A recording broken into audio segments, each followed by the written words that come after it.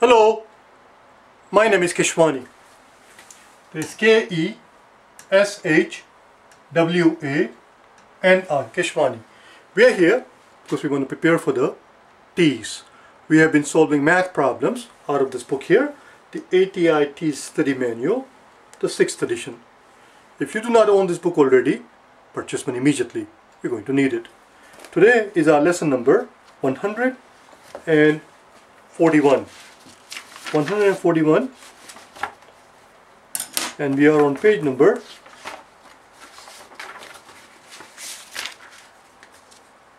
88. Page 88, page 188 and 141. The topic is bell curve, the normal distribution. Here's what's given to us.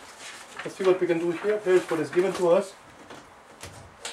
We are told that I'm not going to write the entire problem in the blackboard. I'm just going to share with you orally. We are told that a survey was done in a town where the surveyor went from household to household, simply asking them, what was your yearly income last year? Last year, what was your household income? If they said 62,000, if they said 62,000, 62,000 was rounded to 60,000. If they said 78,000, it was rounded to 80,000. If they said 23,000, it was rounded to 20,000. It was rounded to the nearest $10,000. And a record was kept as to what each household told. And this is what we found. This is what we found. We found that 5 households, 5 people if you like, 5 people, 5 households, whatever you like, 5 people we found had an income of $40,000. We were told that 4 people had an income of $30,000. Another 4 people are told that they had an income of $50,000. 3 people, it was found that 3 households in the town had an income of just $20,000. And 3 households also told us that they had an income of $60,000. 2 households, I shouldn't have occupied all of the room here, but that's all right. 2 households, we were told, had an income of $10,000. And 2 households, we were told, had an income of $70,000. 1 household, there was 1 household in the town who told us that question was, what was your yearly income last year? He said, what was your yearly income last year? And he said, alas, I was unemployed, I had no income. And 1 person said, what was your yearly income last year? He said, well, I did rather well, I had an income of $80,000. Our job is to draw it. We are told to draw it. To draw it, or if you like, to plot it. Question is, what is it? It here is the frequency distribution. Frequency distribution. That's what a bell curve is. That's what a normal distribution is. It's a frequency distribution. It tells you how frequently a given value shows up. That's what we're told here. Before we embark on it, before we jump into it, go about plotting it, are you able to tell me what sort of a shape it will take just by visual inspection? Let's take a look, shall we? Let's take a look. Watch what happens. Watch what happens. Okay? Watch very carefully what happens. Well, what's the mode here? What's the mode? What does mode mean? Mode means the most frequently appearing figure. What figure appears most frequently? Well, that's 5. 5 appears most often. 5 people had an income of 40,000. But then what happens? Listen what happens here. Here's the 30,000. 30,000 is 10 away from 40, isn't it? 30,000 is 10 away from 40. And how many people had 30,000? 4 people. The same number of people who had 10,000 less than the mode are the people who had 10,000 more than the mode.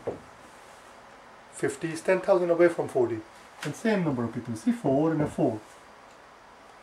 3 people had an income 20,000 less than a mode, and 3 people had an income of 20,000 more than a mode. Mode here is 40. You see how it's evenly distributed on both sides? It's symmetric. 2 people had an income which was $30,000 less than the mode. Mode is 40. Mode is 40. This is 10, which means their income was 30,000 less than the mode. And similarly, we had exactly 2 people who had an income which was 30,000 more than the mode. 30 plus 40. 30 plus 40 is 70. One person had 40,000 more than the mode, and one person had 40,000 less than the mode. 40,000 less than the mode here would be 0. That's why it's symmetric. It's a bell curve. Let's plot it, shall we? It's a bell curve. When we plot it, you'll see that it will take a nice even shape, symmetric shape. The two halves, the right hand side and the left hand side, the two halves are going to be mirror image of each other. Let's take a look at it. And that is called a bell curve. Sometimes some people refer to it as a bell curve. Sometimes some people refer to that as a normal distribution. Right, normal distribution. And sometimes some people call it, what else do they call it? Might call it normal distribution, might call it bell curve, might call it, what else we might call it? Bell-shaped. Bell-shaped, you get the idea. They would say it's a bell-shaped distribution. Let's take a look. So in a distribution plot, the frequency go on the vertical axis. We already know that. We have talked about it several times the last few lessons. On lesson number 138, 139, 140, we've been talking about it as to what a frequency distribution is. In the frequency distributions, we put frequencies on the y-axis and the values go on the x-axis. Because we only have one variable. We do not have two variables here. In a normal graph, we have two variables. The independent variable goes on the x-axis, the dependent variable goes on the y-axis, and there what we're trying to see is what's the relationship between these two variables. How does the dependent variable vary based on the value that independent variable takes. That is not the case here. We do not have two variables. There is only one variable, which is the income, and we want to see how often it takes a given value. So here's what we had. We can go back to it and plot them. 5 people had an income of 40,000. So 5 appears most often. So here we go. We're going to have 5 on the frequency. 1, 2, 3, 4, and 5. There we go. And here are the values. It goes all the way from 0 to 80. 0 to 80. Here we go. 10, 20, 30, 40, 50, 60, 70, and 80. So these values are in thousands of dollars. So when we say 80, it is actually $80,000. When we say 10, it is in fact $10,000, and so on and so forth. So on and so forth. Let's see what we can do here. So we have 5 people.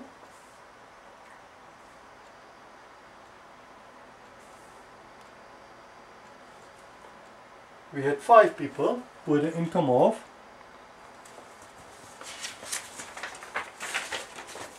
We had 5 people who had an income of 40,000. So here is 5 frequency, and 40,000 would be, this is 20, 30, 40. Watch what happens, okay? Watch, you will see. 5 people had an income of 40, so that's our first point. We were told that 4 people had an income of 30. 4 people had an income of 30. 30 is 10 away from 40, and there were 4 people like that. Since there were 4 people who had an income of 10,000 less than the mode, there must have been 4 people also who had income 10,000 more than the mode, which is exactly what we saw there. You see, 4 people with the income of $30,000 and 4 people with the income of $50,000. Then we were told that there were 3 people, this is 3, these are 3 people who had an income of only 20,000. If there were 3 people who had an income, an income of 20,000, 20,000 is 20 less than the mode. This is your mode. This is the mode, this is also going to be the mean, and this is also going to be the median.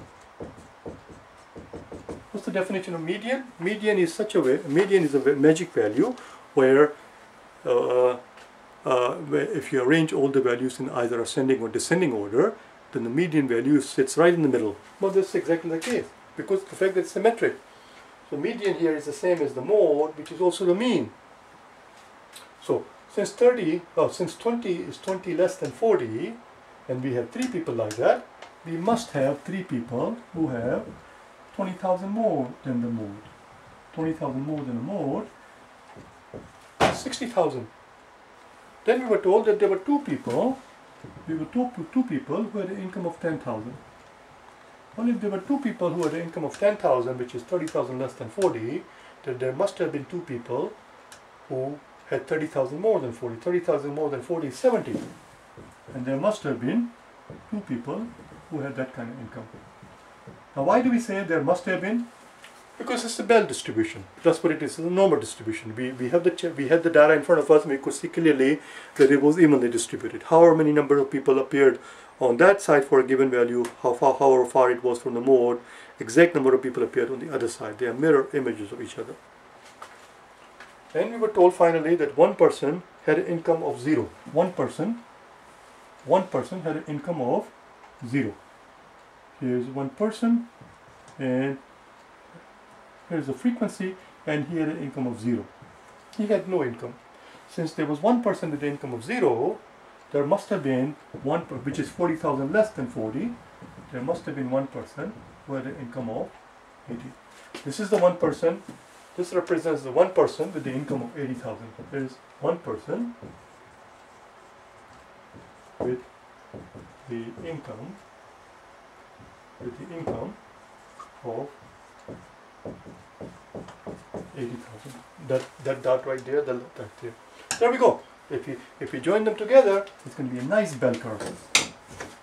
Symmetric, nice bell curve. Here we go. I shouldn't be too cocky. I don't want to mess it up. I want to make sure that it looks good. And of course, in reality, it will continue. But it cannot, because it cannot go below it. So this is it.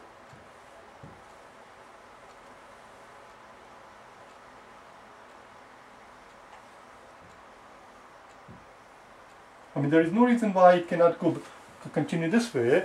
If continuing this way in the context of the problem here, which means if you ask them how much income they had no income. They said, I had no income, I had 0 income. I guess you can't go below 0 income. I was thinking about spending. You can borrow money, but that will be spending, not income. This is it. As you can see, the line of symmetry is right here. This is the mode. This is where the peak is. Let's do it in a different color. This is the peak. Right here is the peak, which is also referred to sometimes as the line of symmetry. Why is it called line of symmetry? Because everything is symmetric around this line. Whatever you see on the left hand side, you're going to see on the right hand side. That's it. There is a normal distribution. It is called bell curve. It is called the bell curve. And that's what the bell curve is all about. It's a frequency distribution. Now, what I want you to do is, instead of taking my word for it, that the mean is in fact 40, we're claiming that the mean is 40, instead of taking my word for it, I want you to do it out yourself. How would you do it? How would you calculate it? Well, we had one person who had an income of 0. We had 2 people who had an income of 10. 10 being the 10,000. 2 people with the income of 10. You see 2 people right here. 2 people with the income of 10. 3 people with the income of 20. 3 people with the income of 20. We had 4 people with the income of 30. 4 people with the income of 30. We had 5 people with the income of 40. 5 people with the income of 40. Then we had 4 people with the income of 50. 4 people with the income of 50. 4 people with the income of 50. We had 3 people with the income of 60. 60, yes, there we go, 60. And we had 2 people, 70 right here, 2 people with the income of 2 people with the income of 70. Technically, I should have continued here. 5 people with the income of 40. Then the 50 should have gone here. 60 should have gone here. 70 should have gone here. But I was lining these up. Hey, let's do it properly. So we had 5 people with the income of 40. We are here so far. 5 people with the income of 40. We have 4 people with the income of 50. 4 people with the income of 50. We have with 50. We have 3 people with the income of 60. We have 2 people with the income of 70 and 1 person with the income of 80. That's the sum of all the values. And then we're going to have to divide this sum by the number. Not the sum. We're going to divide this sum by the divided this sum. We're going to take the sum. We're going to divide it by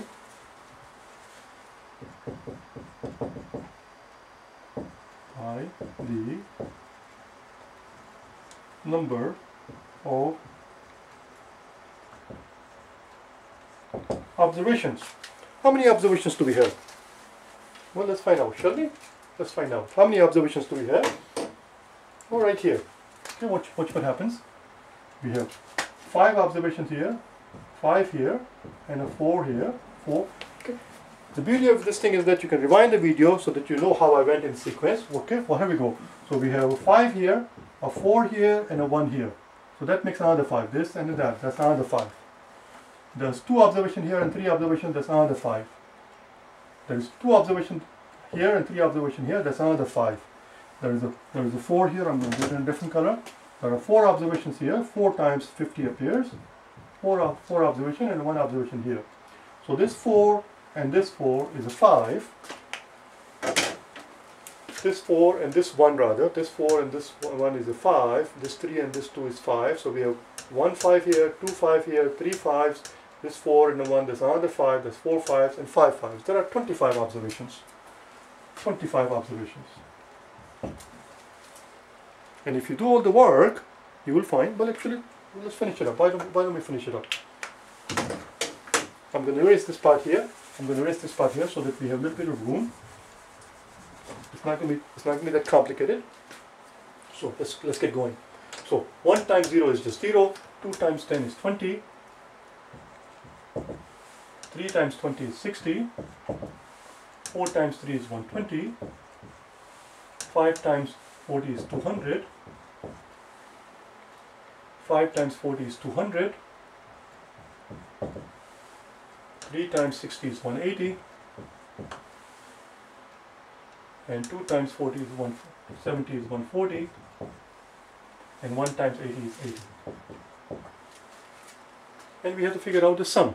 We have to figure out the sum. Let's do it together, shall we? So this is 200, this is 200, that's 400. I see 20 and 180, that's another 200, that's 600. I see 140 and a 60, that's another 200. So 200, 200, 200, 600, 800, and then I see 120 and 80, that's another 200. So it's 1,000. It's 1,000,000, 1,000,000. In other words, it's $1 million to be divided by 25 households. Instead of writing 1,000 as 1,000, instead of writing 1,000 as 1,000, let's write 1,000 as 100 times 10. Why 100 times 10? Because it's easier to divide 100 by 25 than try to divide 1,000 by 25. How many 25? How many 25 in 100? 100 has 4 25s. You see, 4 times 100, the average is $40,000. You can figure out the average any way you like it. If you don't like this, if you find this confusing, then you can figure out yourself with a calculator, and you will find that the average is 40. Of course it's 40 because 30,000 appears here 4 times, which is everybody is $10,000 short, but then 50,000 appears 4 times. So these people who are $10,000 short, these people are $10,000 above 40. They negate each other. These 2 points, this point and this point, they negate each other. They all become 40. This point negates that point. They all become 40. Because this is 20,000 more than 40, this is 20,000 less than 40. This point and this point, they negate each other. They go in pairs. This point and this point, they're going to negate each other. Because if you ask somebody what's the average of a 10 and a 70, this is 10,000 right here. This point right here represents one person with $10,000 income. don't ask yourself why is it not here. This point should not be here, because the point what represents is that, oh, this was not 10,000, it was zero income. This was a zero income. 10,000 is right here. There were two people with 10,000, two people with 10,000, which is 30,000 less than 40. Then there must be two people with 70,000. So this point goes with that point. They all go in pairs. This goes with that. They negate each other. This point is negated by that point. They both, in other words, if you take the average of these 2 points, if you take the average of a 0 and an 80, 0 plus 80 divided by 2 is 40. If you take the average of these 2 points, 10 plus 70, 10 plus 70 divided by 2 is 40. You see, they all become 40. 20 plus 60 is 80. This point and this point, and similarly, so on and so forth. Therefore, the average is 40 because everything around 40 is symmetric. However higher value that you have above 40 is exactly however many observations you're going to find below 40. And they're going to wash each other out. There we go. You have your bell curve. I'll see you tomorrow, okay? Bye now.